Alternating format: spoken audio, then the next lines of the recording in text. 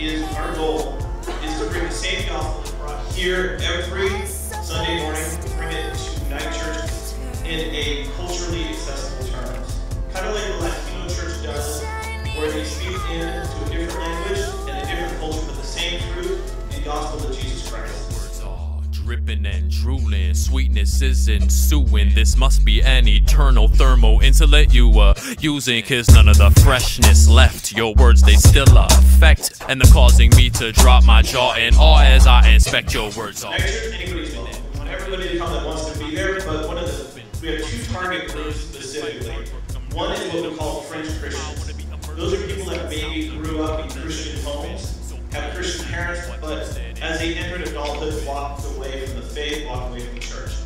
We want to remove any stumbling blocks that we can, speak into their lives, and bring them back into a relationship with Jesus.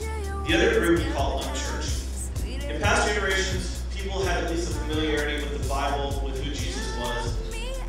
New generations don't even have that. So we need to make sure that the words we use to present the truth of Jesus Christ, we need to make sure that those words fit into the language that they understand. We want to minister directly to them so that we can bring them Jesus and freedom. Love me, I understand.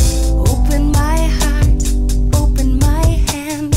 Because we have a big vision for Shelton, a big vision for Mason County. This isn't just about 20 people getting together.